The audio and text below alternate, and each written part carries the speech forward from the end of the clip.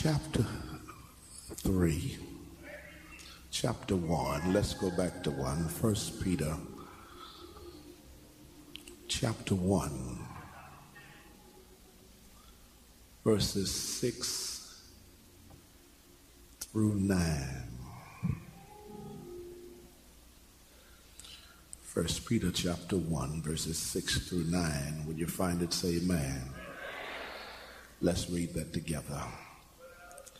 Wherein ye greatly rejoice, though now for a season, if need be, ye are in heaviness through manifold temptation, that the trying of your faith, being much more precious than of gold, that perish, though it be tried with fire, may be found unto praise and honor and glory at the appearing of Jesus Christ, whom having not seen ye love, in whom though now you see him not, yet believing, you rejoice with joy unspeakable and full of glory, receiving the end of your faith, even the salvation of your souls.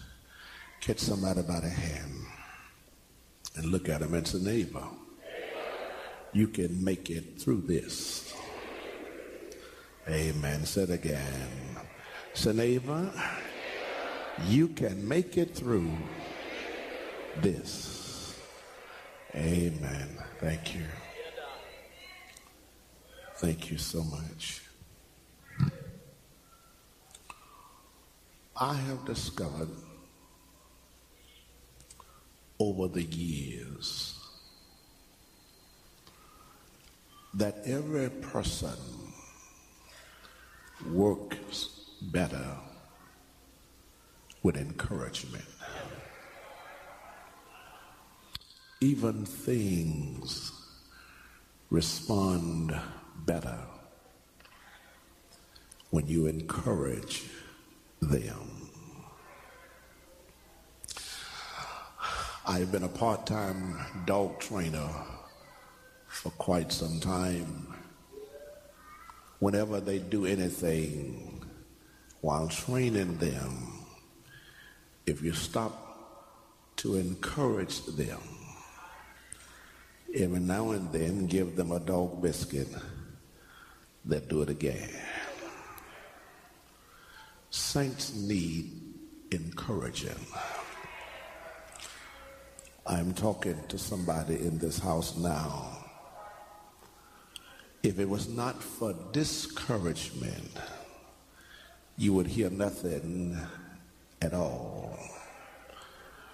But every now and then, you need to have somebody, either through word or through song or through reading or through meditation, to hear a word of encouragement. You can function better if every now and then someone tell you to hang on. If every now and then someone say to you, you can handle this. Every now and then if someone would just stop by and tell you it's not as bad as you think. Because Satan made you in discouragement. Whatever he can do to dampen your spirit, to weaken your pilgrimage, he will do it. If he cannot get you by day, he slip upon you by night. If he don't get you by phone, he will come through the television. If it's not newspaper, it's a magazine. Somehow he get his message across to try to hinder, to stop, to damage you on your spiritual pilgrimage. I've also discovered that the Lord somehow put holy, helpful hints in the Bible to tell us what to expect in life. Too many of us get in this Christian family expecting it to be a bed of roses. But can I tell you, it's not. I mean, when you read certain passages in the Bible, it tells you then to expect serious problems. For instance, Ephesians chapter 6, listen at it as it speaks to you. Put on the whole armor of God, that you may be able to stand against the wiles of the devil. For we wrestle not against flesh and blood, against principality. He said, listen at what he says to us. We wrestle, meaning that it's not going to be easy. And just the fact that Jesus says to us, to make it through this, you need faith. Just the idea of saying you got to have faith indicate that it is not an easy task. That the Christian journey is a struggling journey. I know that does not sound right because we've heard so many other things about it, but struggles are good for us. I hear people making gestures and statements saying, I came up on the rough side of the mountain. But have you ever tried to climb a smooth mountain? Smooth mountains is difficult to climb, but the rough side is the things that you get your grip hooked on. You have places to breathe if the mountain is rough. I said at the earlier service, by me being who I am, growing up in the rural, I have the advantage of most of you because I love animals and I study animals. My daddy was a lover of them, and there are a lot of lessons I learned from outdoor life and outdoor living. Even Jesus himself spent most of his time outdoors. If you notice in the teaching of Jesus, he always talked about sheep. He talked about sowing seeds. He talked about thorns. He talked about rose bushes. He spent his time dealing with agricultural metaphors. My daddy said to us when I was very young, he said, you don't have to listen to the weatherman to tell if it's going to be a rough winter. Son, he said, watch the hair on your dogs. He said, anytime the dog's hair gets thick, that's an indication it's going to be a rough winter. Because God take care of nature to the extent that he give nature an extra covering to help them stay warm in the winter. Sure enough, whenever the dogs would get extra hair, we had to get extra wood. God give us pre-warning as to what's going to happen. If you go to the zoo, if you can ever catch one, a giraffe, that's that great big fella with the long neck.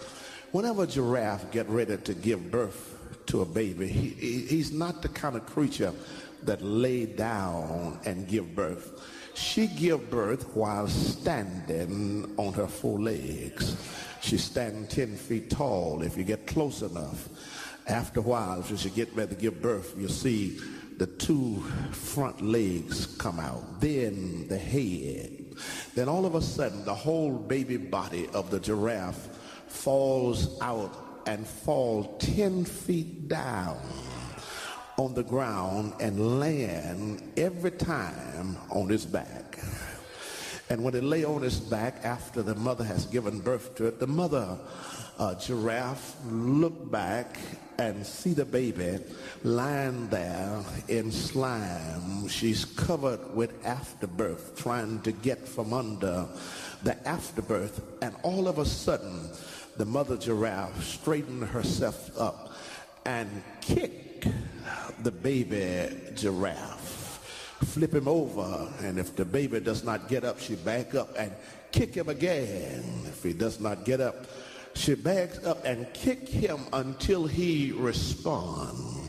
After the baby giraffe responds from several kickings, the baby giraffe now has turned over on her feet. Little legs, she's just born. Little legs weak, can't stand hardly on her own. And when she finally muscle up enough energy to stand, the mother giraffe positioned herself and kicked the baby over again, sent her several feet back. And when she kicked her over, the baby giraffe jumped back up again. Looked like she gained strength from the kicks. And the reason the mother giraffe is continuing to kick the baby giraffe, because she knows that predators are out there.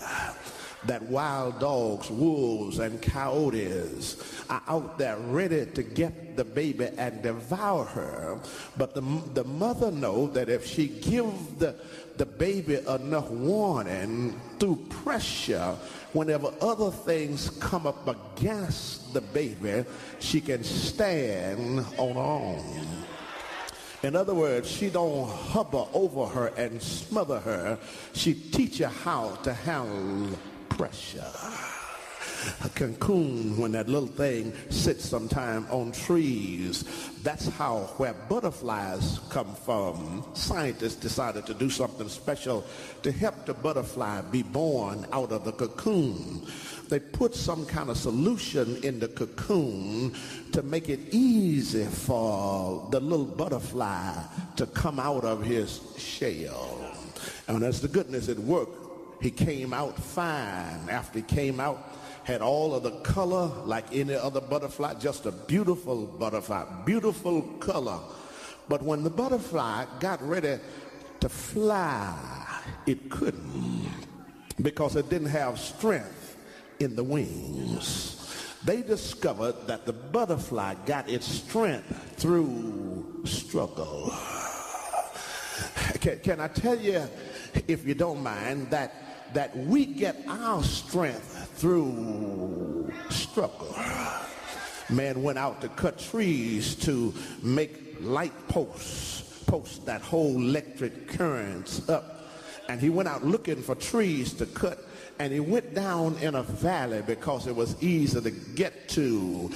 And the owner, the man, the lumberman, timberman that knew something about wood said, no, don't bother the trees in the valley.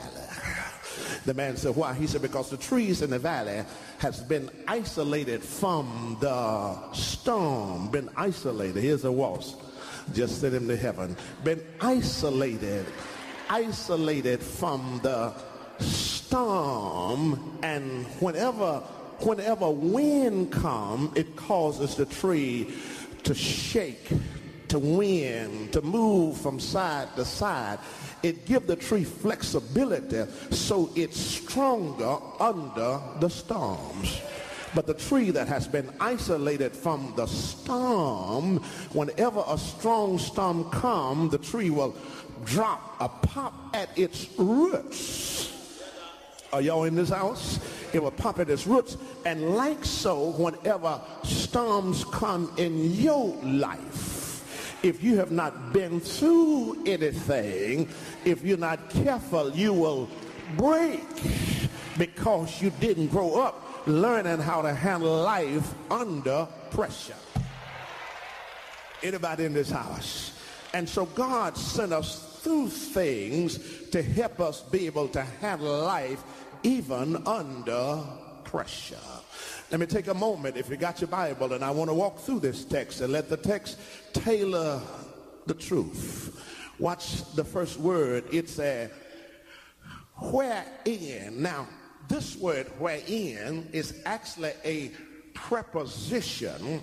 It is the Greek word en. It is neuter in its gender. It's not masculine, not feminine. It is neuter. Here is what it is saying. This preposition actually places us in our preposition, meaning that where I am now is not my final destination. It means that if you decide that you're going to judge me based upon my position now, you will miss it. Because if you try to judge me based upon where I am now, you're going to miss it, because I'm just here temporarily. That there is another place that God has prepared for me. I'm just going through this now on the way to where God wants me to be. An eagle, whenever he get ready to go fishing, you know, an eagle is the fastest bird in the air. An eagle sit out in the open and he spot a stream of water. And when he spot the stream of water, he look down and he see a salmon fish swimming down the water. And he's over a mile away from the fish, but he spots the fish. And when he leave his nest to go fishing, he aim not at where the fish is, but he aim at where the fish is going to be once he get to the destination. That's why he don't have to come and just kind of float right over the fish and wait till he get there. He aim ahead of the fish, has already targeted how fast the fish is swimming. He know where the fish is going to be by the time he get to the water. So he just fly in, dive down, and jump right back up in the matter of seconds. Got the fish, go back, sit down, and have his dinner. Somebody ought to help me in this house. And you see, God, whenever he look at us, he don't position himself to look at us where we are. When he said, look, you can make it, he has already designated where you're going to be. You see, most of us, we get stuck at where we are now and think that I have to be on welfare all my life. That's just a temporarily resting spot. But God got something for you beyond that. You can't decide that you're going to have nothing in life. You got to know that you're going to make it in life and go after what God has for you. Somebody ought to help me in this house. You need to know that whenever you read the text that you are a special person. Let me back up and tell you again. Watch verse 2. He said, you need to know you have been elected by God. That election took place and God chose you. Now, you need to know that it was nothing on your part because you really didn't have anything to offer. When God look at us, he see absolutely nothing. But when God look at us through the storm, he see a perfect person that's going to favor him. Come in here, somebody. He said, number one, you have been elected. He said, but let me tell you, when the election took place, it didn't happen after you got right with me. He said, I chose you before the foundation of the world. He said, but you didn't also know that when I chose you, I knew then what I had to take you through to get you to where I wanted you to be. Let me show you in the text. I hope you got your Bible. Wherein you greatly rejoice, though now for a season, watch this, if need be. Now here's what he's saying. Everybody don't need to go through what I'm going through. That's why some people look like can make it without any trouble at all, and others got to go through all kind of stuff because God see that it might take more to get me right than it does you. Secondly, whenever God sends us through things, it may be based upon what he wants us to do. You see, I can never be a counselor to you if I have not experienced what you're experiencing. Somebody ought to help me here. In other words, I guess what I'm trying to tell you, I don't want a man that ain't got no hair to try to tell me how to grow some. Y'all ain't going to help me this time. I don't want a man walking to try to sell me no car. Come on in here, somebody. I don't want nobody broke gonna try to tell me how to get rich. I mean, if it work, you ought to have something yourself. I mean, if the hair will work, at least you ought to have some on your head. If it ain't real, it ought to look like it's real. It ought to look like, I mean, you shouldn't just be the president. You ought to be a client too. Somebody ought to help me in this house. And so he says in the text, he says, you need to know that there are some things that you must go through in life to get where I want you to go. Now watch the text again. It seemed like a paradox. It seemed like a contradiction, because he started off saying, look, I want you to greatly rejoice. Y'all see that? He said, look, I need you to, help me say, rejoice. He said, I need you to rejoice. Now the word rejoice in the text literally means to leap for joy. It means to kick your heels up. It means to literally dance. It means to praise God. In other words, he said, look, I want you to really just go on and throw up your hands and have a good time. But before we get through with that, he turned around. He said, because you're in a great heaviness. Now, the word heaviness, are y'all in here? Lupeo in the Greek literally means to weep. It actually comes from the Greek word meaning hidden the chest, because you're hurting so on the inside. Now, how can I rejoice and yet I'm hurting on the inside? Now, I hear you can, because I know some of us think that you ain't got to hurt if you're saved. Well, hear me when I tell you, a low moment will occur in your life. There are some things that will hurt you that you don't find the answer in a book. You can go to all the counselors, the psychiatrists, psychologists, you can, but they can't find where the hurt is.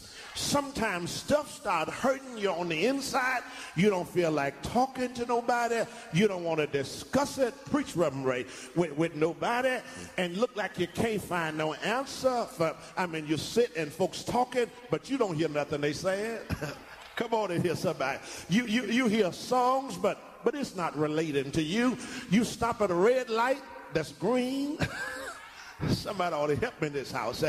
And everybody else passing by, and you sitting there, and you wonder why they running the light, and you have not even looked up to discover it's green, and whenever it turns red, then you go through it. And isn't it strange how while you're doing all that foolish stuff, God keep his arms around you? That you could have been dead. I mean, a lot of things could have happened to you. God said they don't know where they are, so I'm going to just cover them with my love. I'm going to wrap them up with my grace, and I'm going to make it through. And then once you get on the other side, you know what you do? You look back and say, through many dangers, toils and snares, I have already come. I mean, it was not my sense that brought me. I had to get here merely based upon grace and grace alone.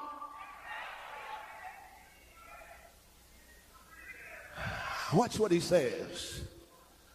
He said, listen, what you're going through, he said, is far a season. Now, the word season doesn't mean something like spring, summer, autumn, and winter. No. Oh, y'all not here. The word season actually means little. It comes from the word meaning few. The fields are white, but the laborers are few. Here's what he's saying. He said, look, for you to handle what you're going through, just add up what you've been through. He said, you're 40 now, and you've had 2 bad weeks. He said, but just look at the 40 years that you went through nothing. Somebody gonna hear me in a moment. He said, look, you may be down now. He said, but do you remember I brought you for 40 years? That when others were down, you were sailing high. When others were doing well, you had no problems at all. He said, listen, it's just for a season. He said, won't last but a few days. I said, now tell me how I need to deal with it.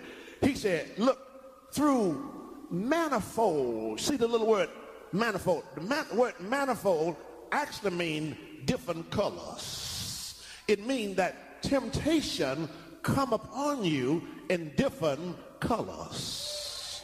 In other words, temptation doesn't always come to us the same way all the time.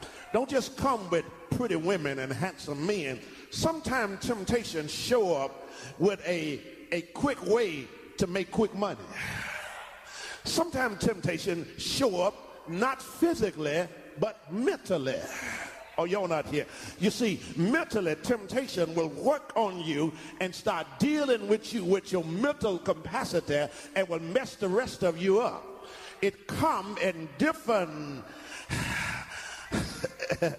Parisma in the Greek really mean to prove through a test. In other words, God said, look, I want to test your love to me. You've been telling me you love me. He said, let's see. You've been telling everybody, oh, how I love Jesus and what he means to me. You see, you can say that good when your icebox is full. Oh, you can talk about how I love him when you got a job making big money. You can talk about how much I love him. But can you tell the Lord I love you at your mother's grave? Can you tell the Lord I love you with a pink slip in your hair? Can you tell the Lord I love you? Have I got a witness here? When they set all your furniture out on the street, come in here somebody. You say, can I get a witness? Well, come here, Abraham. Abraham, you've been talking about how much you love me. Let's see. Take your son, your only son Isaac, whom you love, and offer him as a sacrifice. Abraham's all right, Lord. He took Isaac to the mountain, took his knife, raised his knife, and was on his way down, and somehow God caught him in midair. Said, hold it, Abraham. Oh, y'all not going to help me this out. He said, now I know that you was willing to offer your only son. What are you saying in the text? This is what I'm saying. That God, he need to know that you need to know that you will sacrifice whatever you have for the cause of Christ. To the mountain. What are trials for? They do several things for us. Number one, they mature us. You will be real childish until you go through some trials. If you hadn't been through much, you just might miss church, lay around at the house, do nothing. You ain't been through it yet. When you hadn't gone through nothing, you'll miss paying your tithes and laugh about it. I just didn't pay them, I didn't pay them. If you hadn't been through nothing, you'll jump into bed without talking to the Lord. If you hadn't been through anything, you'll laugh at other folk that's struggling. But when you've gone through it, you take everything serious. When you've gone through things, ain't nothing funny about crisis. When you see somebody else struggling, then you hurt when they hurt because you've been where they are. Somebody ought to help me in this house. When you've been down, yeah, and nobody but God brought you up, you stop playing and start praising. You take every day serious. Every moment become a precious moment to you because you know you didn't have to be where you are. Only God could have brought you to where you are now. Yeah, crisis mature us, but it also give us patience. Find a person that ain't got much patience, they ain't been through nothing. No. You ain't got no patience. You can't wait. You got to have it right now. Everything got to be instant. You don't get it now, you get upset, you get mad. Once you've gone through stuff, God will teach you patience. Watch James 1 and 2. My brother, and count it all joy. The word count comes from a spreadsheet. It's a terminology that's used when they count, accounting department. They use a spreadsheet. In other words, they count your liabilities over here. They count your outgo over here and your income over here. They put it on a spreadsheet.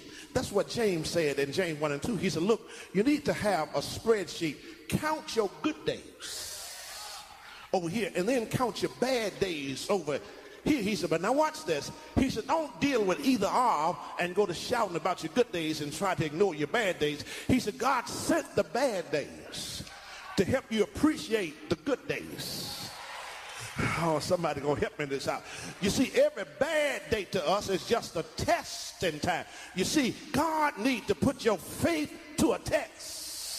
You see, if your faith can't be tested, it can't be trusted. It got to go through some stuff. And you ever notice that when you're in school and you fail the test, they send you back. That's what happened with God. When he send you through a test and you fail, he send you back. Some people want to rush through it and get out of it. But can I tell you how you need to handle it? While you're going through your testing time, it's praying time. While you're going through your difficult days, get closer to the Lord.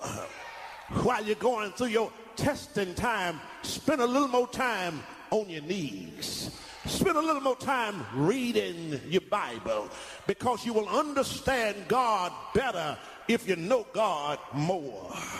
If you know him more, you can deal with situations. Here's what you'll do while you're going through it. Instead of you panicking, you know what you'll say? Father, I stretch my hand to thee. No other help I know. Lord, I've tried everything else. I've tried all these other things. They all failed me. And I know I can depend on you. And listen, when you look at the Lord and what the Lord has done in our lives, you know he's not going to leave us where we are. Philippians 1 and 6, he that has begun a good work in you will perform it to the day of Jesus Christ. In other words, he started something in us and he's not going to leave us halfway. Are y'all here?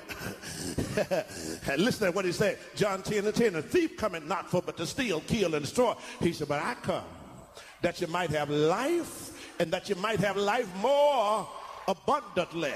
In other words, I don't want you to just exist. I want you to have real life.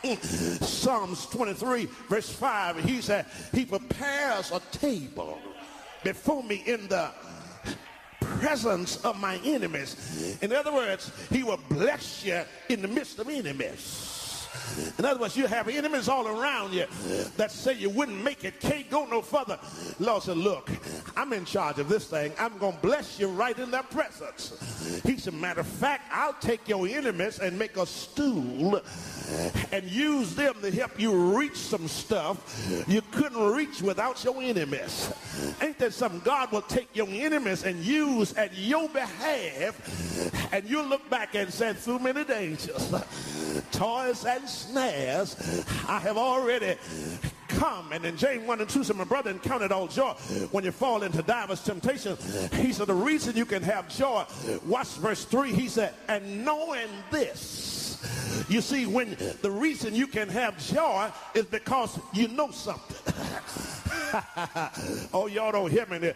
The reason some folk panic is because they don't know what's going to happen next. But when you know something, you know somebody. And when you know somebody, you know something. When you know something, you know somebody. Have I got a witness here? And the somebody you know, help you know that he won't leave you by yourself. You see, while you're going through it, Last time I took a physical, they put me on that machine to test my heart, and they had me just jogging to see how long I would last. But they put some kind of thing on my chest so they could keep up with my pulse to see if I would hold out to make it through the test. Well, God does us that way. Why are you going through it? He keep his finger on your pulse. Somebody ought to help me in this house. And when it gets to the point where you're exhausted and can't go no further, I said earlier today that I used to say that God won't put no more on you can bear, but he does. He put more on you than you can bear, so he can bear it for you. Y'all ain't gonna help me in this house. And when the load get where you can't handle it, he get underneath the load and carry the load for you. And when you get through, ain't no need looking back and say, look at how I made it.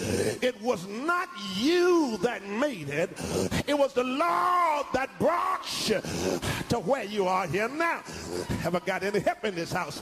I don't want to get happy too fast in here. He said, but look, even though the temptation is there, watch verse 7. He said that the trying of your faith being much more precious than gold. Oh, y'all don't hear me. He said, look, you think gold is precious, but it's not like your faith. Shout faith one time. It's not like faith. You see, God wants to test your faith. You see, number one, God furnishes the faith for us. And then he said, look, I need to put your faith in a test. Now watch, he used faith as a comparison to gold. Now, the goldsmith, when he goes out, number one, he goes out and he finds a mine. When he finds the mine, he go out and get a sample of the gold. Then he bring the sample back to his testing shop. And he put it under his microscope to see if the ore has any sign of gold. Once he discover there's some gold in there, then he go back and he buy the whole gold mine. Y'all don't hear me. Then he take the gold and put the gold in a smelting pot. Yeah, but now there's a lot of grease and grime that's got the gold covered. So what does he do? He put the gold in a pot. And he put fire, up under the pot. And occasionally he get up out of his chair. He go look in the smithing pot and he can see the reflection of his face. When he cannot see his face in the pot, oh Lord, he go back, sit down and let the fire keep working on the gold. Then he go back again after several hours looking the pot to see if he can see the reflection of his face.